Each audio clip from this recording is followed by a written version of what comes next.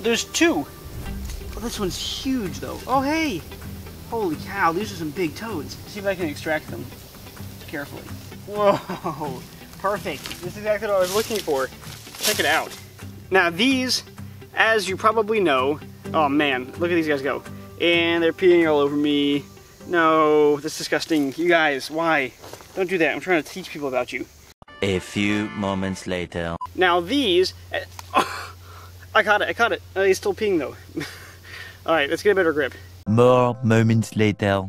Now these, as you probably know, are toads. But recently I discovered that there's lots of common misconceptions about toads floating around the internet. And the first thing I want to clear the air on is, what even is a toad? Is it a reptile? Is it an amphibian? Is it something else? And the answer might actually surprise you. Toads are indeed frogs. They are just a type of frog, usually characterized by drier skin, usually with some kind of bumpy texture, and shorter, less powerful hind legs than the rest of the frog family. Now there are many things that make toads special, but one of those things is an ability to survive in much drier and much more terrestrial conditions than most other kinds of frog. The bumpy skin that toads are famous for actually helps lock in moisture. And while these animals do still have to remain pretty moist to stay alive, they can live on pretty much dry land, whereas most other frogs have to be either in or very close to a body of water in order to survive. Now another thing that makes toads interesting is these glands that you see right behind the eyes on their neck here. Now that is the Paratoid Gland, and that actually excretes a pretty potent toxin known as a bufotoxin. But those bufotoxins, when excreted, kind of look like milk, and they are actually capable of killing many potential predators of these toads. But other than those toxic secretions, toads do not really have any defensive mechanisms for dealing with predators. They do have exceptional camouflage, and they are really good at staying hidden, but they are not incredibly fast, and they can't bite or sting or do anything like that. So predators that have found a way to work around the bufotoxins are able to make a pretty quick meal of a toad. Now these ones that I found right here I think are actually two different species, even though they were sharing the same log. This toad has multiple bumps in every splotch, which makes it a Fowler's toad, whereas this one, the huge one, has only one bump per splotch, which makes it an American toad. Now both these species are common throughout the southeastern US, and I think both of them range throughout almost the entire state of North Carolina. They do prefer forested areas because it provides leaf litter, soil, and moisture, but they can also be found in urban and suburban areas. Basically anywhere there's insects and somewhere to hide during the day, you can find toads.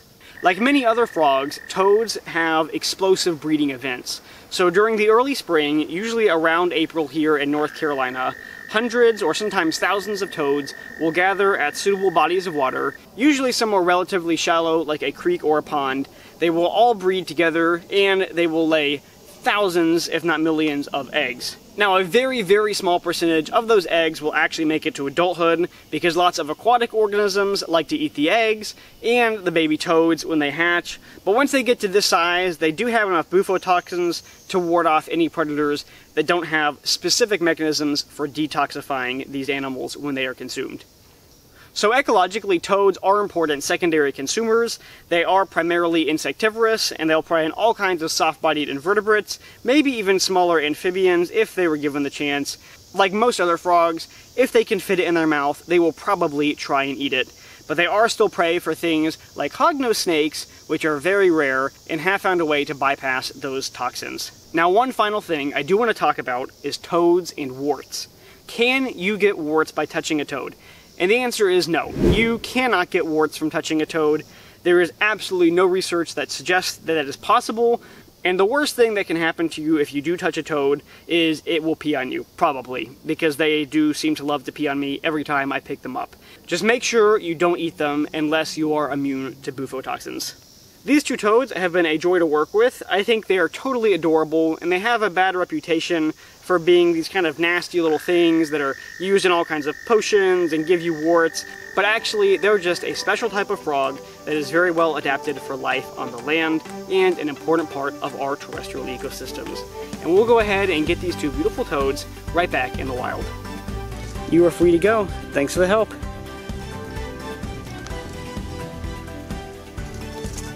Why did you not go on your log? Okay, we can go over there. Thanks so much for checking out today's video.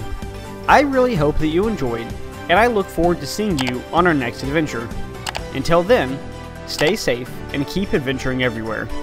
This has been Zeno of the Wild Report, signing out.